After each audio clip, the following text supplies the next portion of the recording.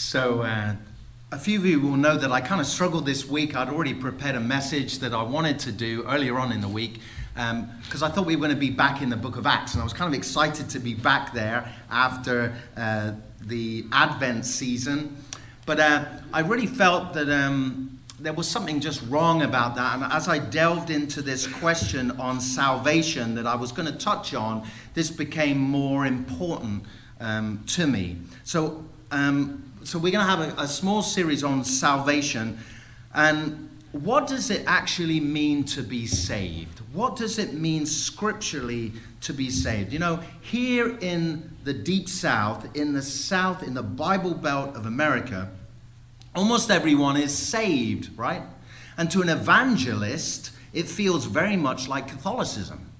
Like everyone has been saved and sprinkled as a Catholic in youth. So the end of the conversation with an evangelist is, yes, I'm saved. And that's the end of the conversation. There's no more thing to be said about it. You know, Chuck Missler said that the only sure barrier to truth is to presume that you already have it. Do we believe that? Think about that. The only sure barrier to truth is to presume that you already have it. So what does it mean to be saved? And how many of us who would call ourselves Christians have stopped to examine this statement properly?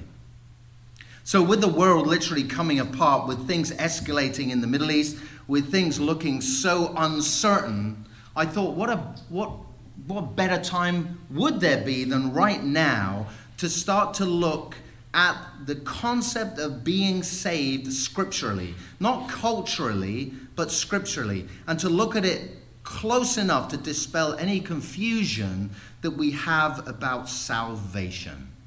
And to do that, what I wanted to do is go back to Acts. Because in Acts, and our principal verse is going to be Acts 2:37. So if you have a Bible, a physical Bible, and you'd like to look at that, you can open it there. But the backstory behind that is that it was the Feast of Pentecost. And all the Jews were coming from all over the known world then to Jerusalem. They had to come to Jerusalem for the Feast of Pentecost. And we know that the disciples were held up in an upper room. They were frightened, they were fearful, they were unempowered. They didn't know what was going to happen. They were scared of the Jews. They were scared of persecution. Jesus had been crucified. He'd been risen again. He told them, go to Jerusalem and wait for the promise of the Father. What's the promise of the Father? The Holy Spirit. And during that upper room experience, they had tongues of fire coming on top of them. They were empowered with the Spirit. They were overjoyed, and they went out of the upper room into the area outside of this property, wherever that was. And of course, we know through Josephus that there could have been 2.5 million Jews in Jerusalem. The place was packed, and all of those people from different places heard the apostles speaking in foreign languages, praising God. And at that point, they had their attention, right?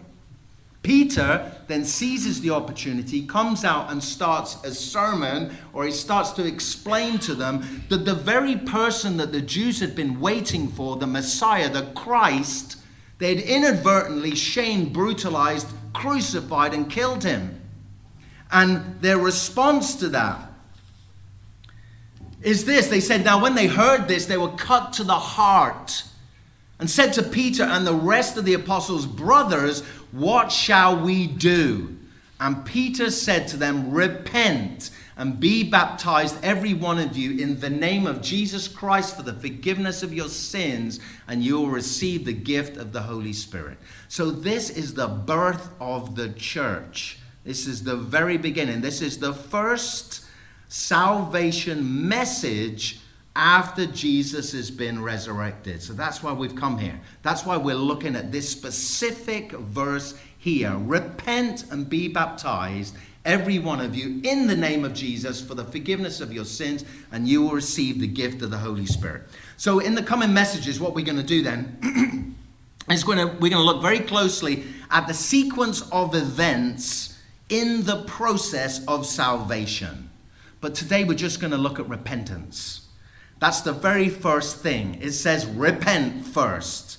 Okay, so what does repent mean? Repent, we can think of it. It means to turn away. It means to do a U-E, a 180. It means to change one's mind, change one's way. But what are you changing from? You ever thought about that? What exactly are we changing from? Are we changing from unbelief in God? Is that what we're turning around from? Are we turning around from the unbelief of Scripture and the stories within Scripture? So I want us to look at the word. It's important that we understand scripturally what it means. The Greek word is metanoio. I probably pronounced it wrong.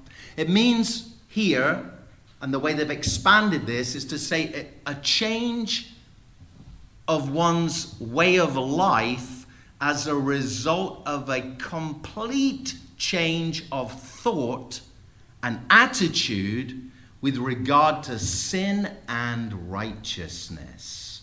So you're making a U-turn, but you've changed your thinking and attitude towards sin and righteousness. Okay, so the default position of every human being on the planet is this. There is a way that seems right to a man, but its end is the way to death. That's how the Bible explains the unregenerate mind of a regular person. Every single person living comes under this blanket description. And it means that what we think is right inevitably is wrong. It is unrighteous. It's not right. But what we do, even as Christians, we end up doing this, is we believe ourselves and convince ourselves that what we're doing is right, and we end up justifying it. Can we say that that's true? Even as Christians, we do it all the time. That's why we constantly need to repent. Sin itself means just to miss the mark. That's what the Hebrew term sin means. It means when you're going to throw a dart at a dartboard and you want to hit the bullseye, you get it wrong. God wants us to get it right. He's not a cosmic killjoy, as the devil would say. He wants us to get it right. So everything that we miss is unrighteousness. So repentance is our thinking and our attitude towards that which is right. Right? Okay. Look at this. For the wages of sin is death, but the free gift of God is eternal life in Christ Jesus our Lord. The wages, we get paid when we do something wrong. When we are unrighteous, God pays us something for that. It's wages. We're going to collect the wages at the end of our life. And the wages are death. That's not good.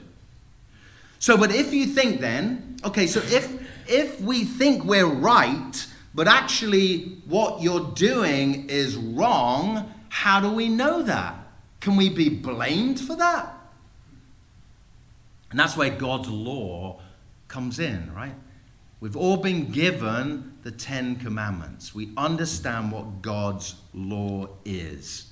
It's only the institution of the law do we even know that we've done something wrong. So the ultimate end for all people is a judgment day where the righteous and unrighteous will be separated, right? That is just simply the fact of our position on earth. Jesus says he will place the sheep on his right, the goats on his left. Then the king will say to those on his right, "Come, you who are blessed by my Father, inherit the kingdom prepared for you and from the foundation of the world." Good for the sheep. Those on his left, the goats, "Depart from me, you cursed, into the eternal fire prepared for the devil and his angels." The unrighteous will go into punishment. And that punishment is described as eternal fire. We call it hell. We call it hell. Some say a separation from God, and we'll look at that in the coming messages. But many people today, even Christians, do not believe that hell even exists. Don't even. They're being taught that it doesn't exist. They're being taught that it's a metaphysical place. It's a place of symbolism. It represents something, but it's not real. And it made me wonder, when was the last time I heard a message on hell? And to be honest, I couldn't remember a single message. All the different churches I've been to, I couldn't remember one. I've heard it mentioned, but I've never heard it taught on. Why is that? Why is that? In fact, the church now has such an apologetic spirit, it won't even mention hell. But an entire generation has gone past now that simply knows nothing about it. That's bad, right? So this is our common conception now, what a younger generation would think of repentance. That's what we think of. We think of a Bible-thumping, angry preacher telling you that you're going to burn. Now look, this is so amazing. Look, when this picture was taken, the guy on the right there, look at the two young girls whispering to each other about what's going on. That's amazing that picture actually caught that. I dare say they're laughing at these two men that are preaching. And of course we do laugh. Look, Bart Simpson. The end is near. The end is near. So it's become a joke. But this is so important. If Scripture says that we will naturally tend to do that which is wrong, and the punishment is hell, should this not be the most important topic we speak of in church? Amen. Like, really? It should be the most thoroughly understood concept, should it not? And yet it's not. By removing judgment, teaching, and downplaying sin, it fosters a mindset that there's no need to repent. Now you've taken away the very first step in being saved. This is why I believe it's so important. Okay, so you've removed judgment, you've downplayed sin, there's no need to repent, which is metanoia, which is this idea of changing one's life with a complete change of thought and attitude around sin and what is right. Do we see the enemy's fingerprints all over this? Yes. Look at this. Oh my goodness, look at this. Just look at this.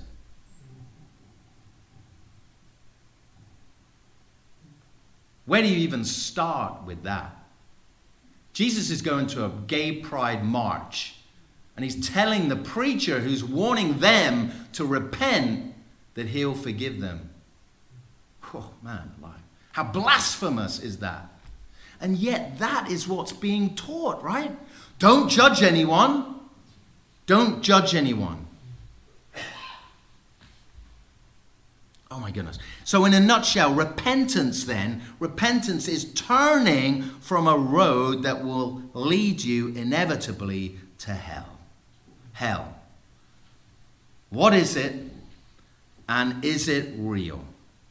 Hell in Scripture, the Hebrew word is Sheol. It means pit or grave. It's a place in the earth. The Greek word is Gehenna.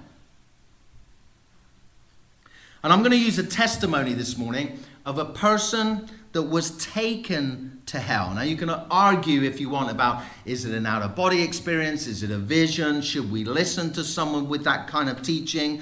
And more importantly, what we would do as good Baptists is we're going to measure everything against the Word of God, right? Amen. That's what we do. That's why we're Baptists. And we're not Pentecostals. That's why we don't roll around in the aisles and scream and say we have a word for someone without anyone ever checking whether it's actually scriptural. That's why we are what we are. We're Baptists because we believe that this is the foundation. This is the chain that locks us down so we will not be in error, right? So we can listen to a testimony if it's scripturally correct. And I'm going to show you something. That the Word of God is so... I was just astounded this week. Astounded. And I love the Word of God. I really do. The more I'm able to study it, the more I see how amazingly honest and brutal and as it cuts to the absolute reality of things on earth. But I've been utterly amazed this week. Look at this. So and just so we're clear, the Bible is not just a book, it's a library, right? And this is why we refer to it as a library, referred to as the Bible. It's a library of books spanning over 1,500 years, 66 different authors in different times, some of them not even knowing each other. And yet, the truth woven through it is seamless with each other. Isn't that amazing? Praise God. It is living and real. It is God's word. We believe that as Baptists. As Baptists, we believe that. Okay, so here's the testimony. Bill Wise, I'd encourage everyone to go away. If you have the stomach for it, I would just encourage you to do that. It's called 23 Minutes in Hell. You will see him to be a very sober, a very straight, and a very, I would argue, reputable person. And he wasn't seeking anything like that. The Lord visited him with this vision. Now, I'm just going to encapsulate it. I'm not going to show any videos. It's too long. I'm just going to encapsulate a few things that he says, and we're going to check them against Scripture to see whether it is actually correct or not. So the story is that he goes to bed. They'd had a Bible study. Him and his wife were just faithful, normal Christians. He was a realtor. He goes to bed. He wakes up at 3 a.m. and he sees himself being lifted away from his body, hence possibly being called an out-of-body experience. But he sees himself, and the Lord takes him into hell. And the first place that he arrives in is a cell. He's in what he describes as a rough-hewn stone cell. He says that he was lying on the cell floor and it had bars around it. It was like a prison cell. He said it smelt foul and it was unbearably hot. So let's have a look. Job 17:6. Will it go down to the bars of Sheol? Remember we said Sheol was a Hebrew word for hell. The pit. Shall we descend together into the dust? Bars of Sheol. Have you ever noticed that when you read the Bible? I didn't. Wow. At the roots of the mountains, this is Jonah's testimony, roots of the mountains, right down there, I went down to the land whose bars closed upon me forever. Yet you brought up my life from the pit, O Lord my God. Wow. Isn't that amazing? Bars. He said that it stank. He will also drink the wine of God's wrath, poured out full strength into the cup of his anger, and he will be tormented with fire and sulfur. Fire and sulfur. You know, it's amazing that the human being can get used to almost any bad smell. And you see that with people working in places that stink. You go there and you're like, oh my goodness, I could never work in a place like that, right? Fish or working at the dump or somewhere where it's really bad, foul-smelling smells. But there's one smell that the body cannot get used to, and that's sulfur. And it's because sulfur is actually toxic. You cannot get used to that smell. That's pretty bad. Who would want to be in a place like that, right? Just the smell alone. Bad. His winnowing fork is in his hand, and he will clear the threshing floor. This is Jesus. He gathered the wheat into the barn. That's believers, righteous, into the barn. But the chaff he will burn with unquenchable fire. That's the heat he's talking about. He says it's unbearably hot. He also said he tried to get up, but he realized he had no strength at all. The word strength there is... in the Bible, when it's used, it's like being sick with the flu. You're just exhausted. You have no strength. Listen to this. I am counted among those who go down to the pit. I am a man who has no strength. Psalm 88:4. Wow. I looked up and saw two giant reptilian monsters, 13 feet tall, in the cell with me. What in the world? Do you think that's in the Bible? Isaiah 14:9 says, Sheol, hell, beneath is stirred up to meet you when you come. It rouses, that means it conjures up the shades to greet you. Shades, the word there, means Rephaim. We've covered this. We've covered it in our giant series. It is a race of giants found in Canaan. They were giant. So shades. He said they were filled with rage. He was terrified when he saw them, and they were cursing and blaspheming. This is speaking of the beast in Revelation 13. It opened its mouth to utter blasphemies against God, blaspheming his name and his dwelling. That is, those who dwell in heaven. He said it became then so dark that the darkness was palpable. He could actually feel darkness. Look at this. He has made me to dwell in darkness like the dead of long ago. Lamentations. And look at this. Then the Lord said to Moses, stretch out your hand toward heaven, that they may be darkness over the land of Egypt, a darkness to be felt. This was just before the final judgment in Egypt, right? A darkness that's so dark, it's almost palpable. It almost is like an entity living. How terrifying is that? Then he was taken out of the cell, and he was taken to a large pit. In fact, he said that there were smaller pits within this large pit. And he said it was full of fire. The fire was just, huge flames were being shooting up from this pit. And he began to see the outline of people, and they were screaming. He said the noise was deafening. People screaming on fire. What a horror show. Anyone does not abide in me, he is thrown away like a branch and withers, and the branches are gathered, thrown into the fire. It's a place of fire. It's a place of fire. I could make out bodies writhing in agony. This is horrid. Their flesh burning and falling off. What a place. And in Jude it says, just as Sodom and Gomorrah and the other surrounding cities, which likewise indulged in sexual immorality and pursued unnatural desire, serve as an example by undergoing a punishment of eternal fire. Wow, an eternal fire. And there's no peace. Torment. That's what it means. There's no peace in this place. He said as he looked up, he saw literally things like burning rocks. Brimstone, the King James would have called it. Burning rocks falling out from the flames that were shooting above, landing on the people beneath them. Look at this, Psalm 11:6. Let him rain coals on the wicked. Fire and sulfur and a scorching wind shall be the portion of their cup. Oh my. Let burning coals fall upon them, Psalm 140. Let them be cast into fire, into miry pits, no more to rise. And then this, unbelievable. I could see millions of maggots underneath the people, but also on top of them. He said it was thick. The whole ground was thick with maggots, millions of them. Do you think that's in the Bible? Isaiah 14:11. Your pomp is brought down to Sheol.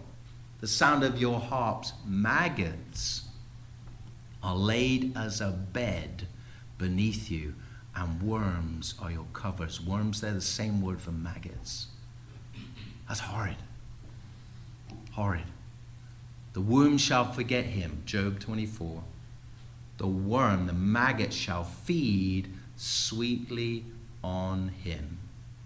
You know, maggots will eat until the flesh is gone, and then they die. But look what Jesus said. In Mark 9:48, where their worm, the maggot, does not die, and the fire is not quenched.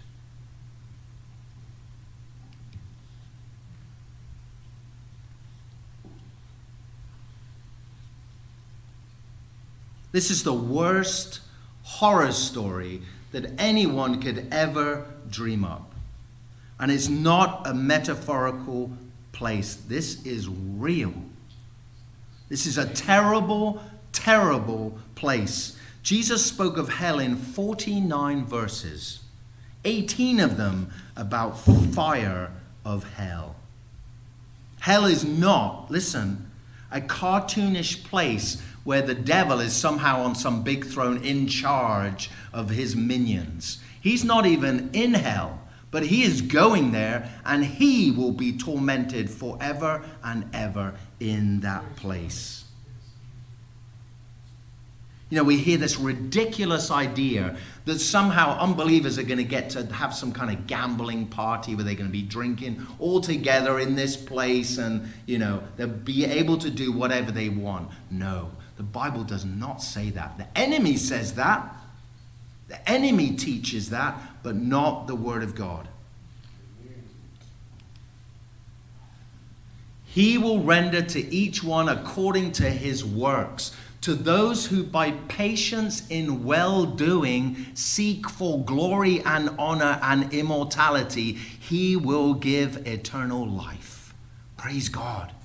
But for those who are self-seeking and do not obey the truth, but obey unrighteousness, there will be wrath and fury.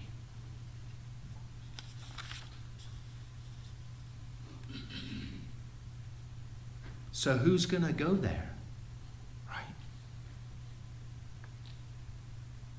All who do wrong? You might say, hey, but I'm a good person. Good people go to heaven, right? I'm not as bad as Hitler or Stalin or Pol Pot or any number of people that you could mention. Maybe you would mention Hillary Clinton. I'm not as bad as Hillary Clinton. I'm not as bad as Donald Trump. Why would I go there? But see, God doesn't compare you to other people. That's what we do. We constantly, we even compare ourselves to other Christians to make us feel better. God compares us to his law. Amen. So listen, I want to do something.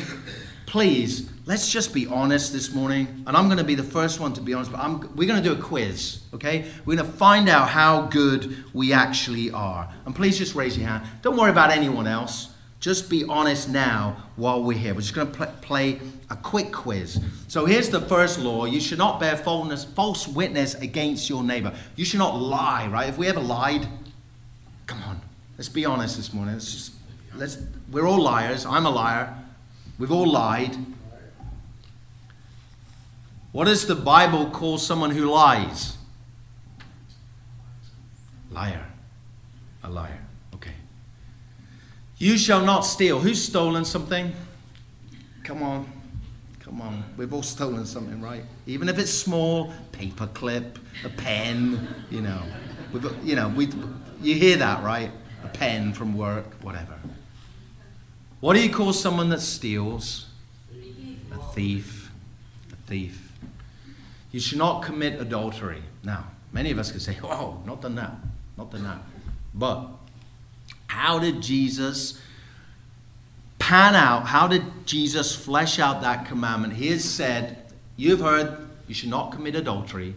But I say to you that everyone who looks at a woman with lustful intent, or a man, has already committed adultery with her in his heart.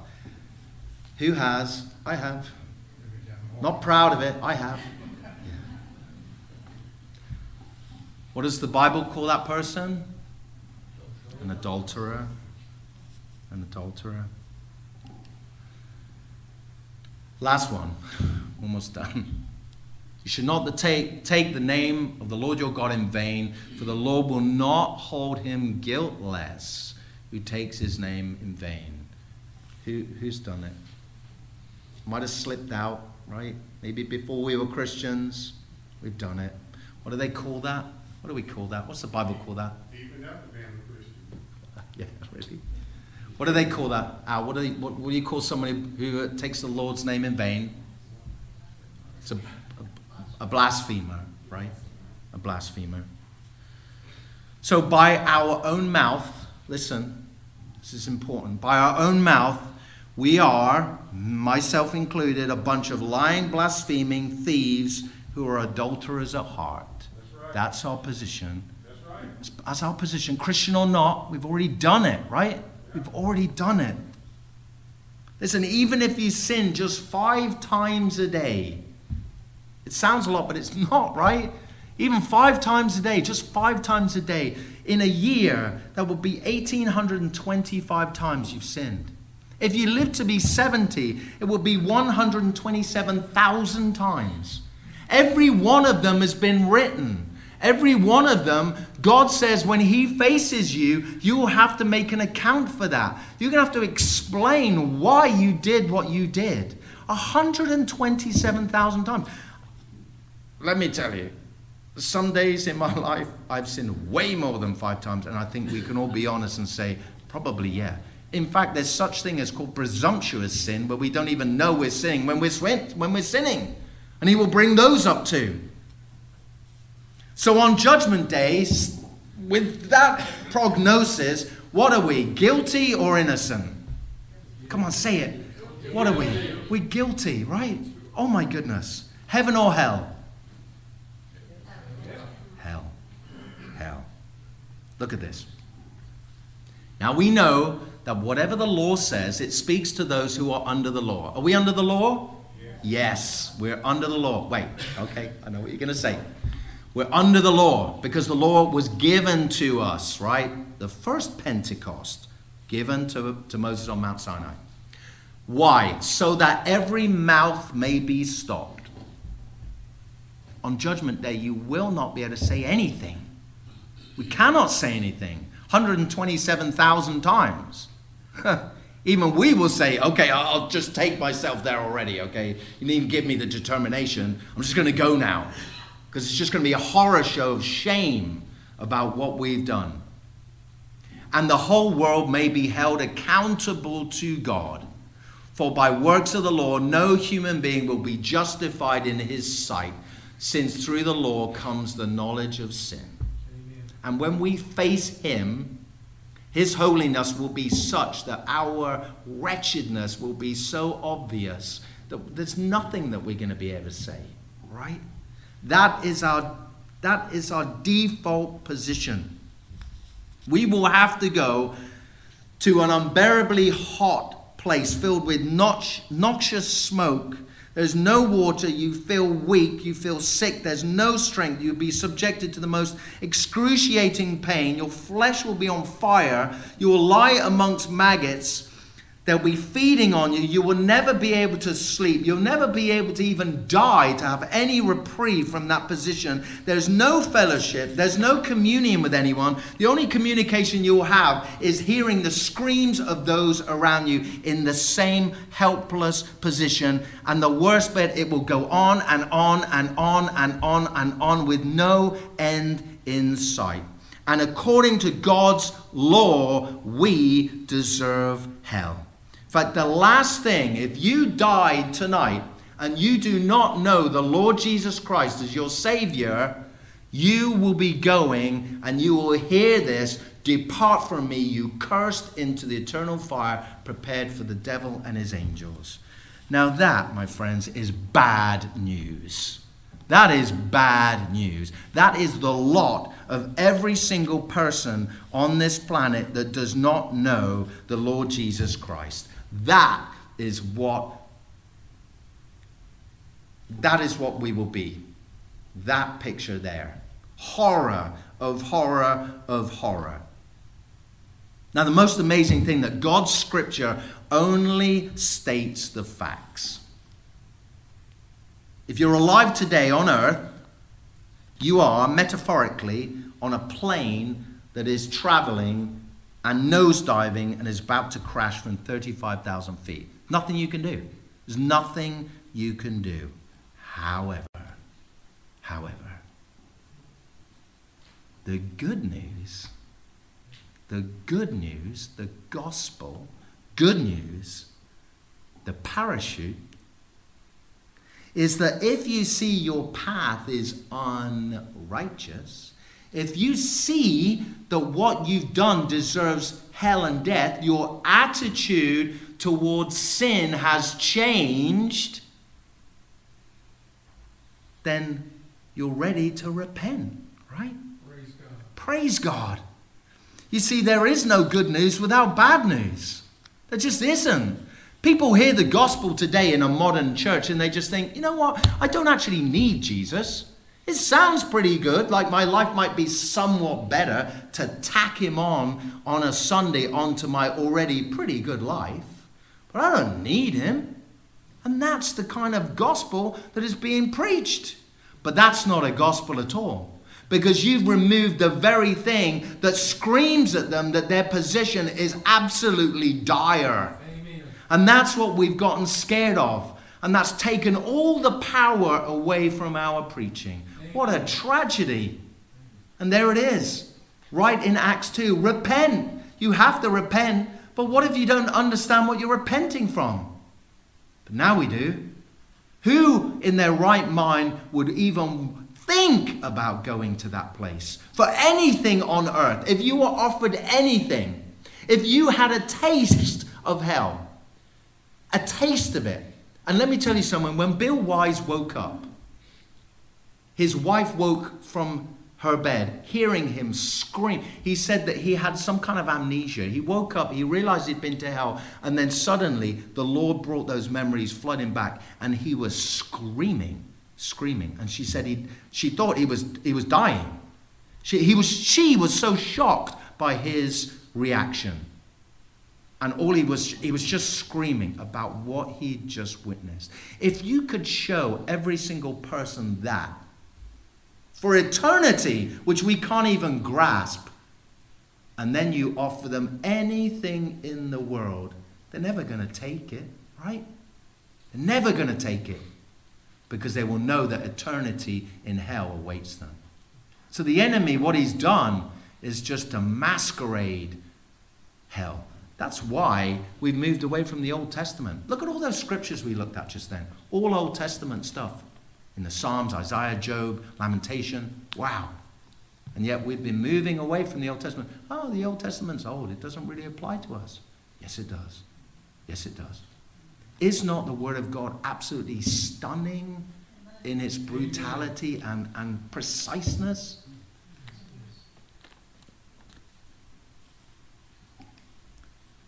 Peter said to them, repent and be baptized, every one of you, in the name of Jesus Christ for the forgiveness of your sins. The forgiveness of your sins. And that's what it says. It says, hey, you're in a dire situation. But guess what?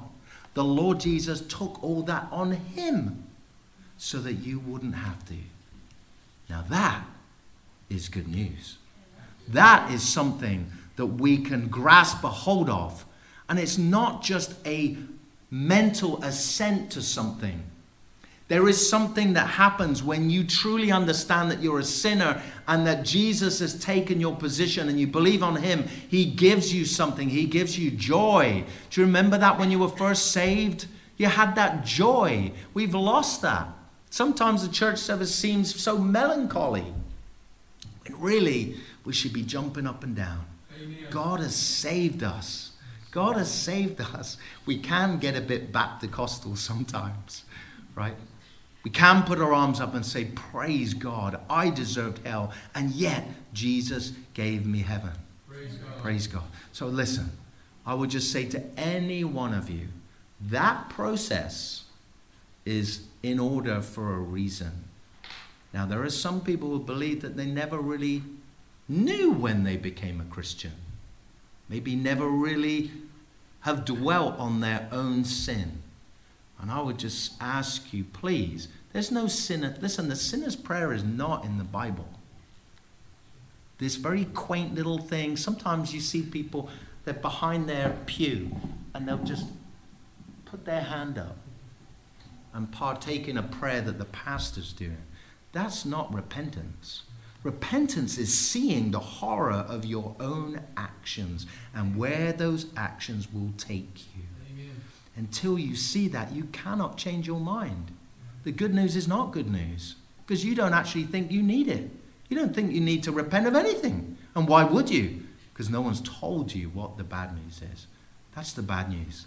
But the good news is that Jesus took away that punishment, that you can stand shameless before him. Those 127,000 plus sins will be, he will look at you and see the righteousness of Christ. Radiant. You'll be radiant. And he will welcome you into eternal life. Welcome you, good and faithful servant. My goodness. My goodness. So please, if any of you do not know, like really know that you're saved, there is no better time than this morning. We're at the end of the year. Why not step into the new year knowing that your salvation is secure? And over the next couple of weeks, we're going to look at that. And it can be secure and it can be straight in your head. And you can have joy. And we can revisit that joy too. Right? Praise God. Amen. That's what we'd be looking at. Look at this. Because if you confess with your mouth, that's your sin, and that Jesus Christ is Lord, and believe in your heart. None of us were witnesses. We'll never know someone that witnessed him, but we can read about it. And it's a purpose of our mind to accept that he did do that. He was crucified. He did die. He was raised again. But there is something spectacular that happens within us when we do that. We are born again. Praise God. You will be saved. Look, you will be saved. Praise God. And then we can be joyful. We can be joyful. Praise God.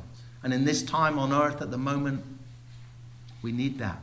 We need to revisit that. We need to revisit, are we really saved? And straighten that out. There is no confusion, but repentance must come first. And repentance can only come when we realize the dire situation that we're in without the Lord Jesus Christ. Amen? Amen. Let's pray.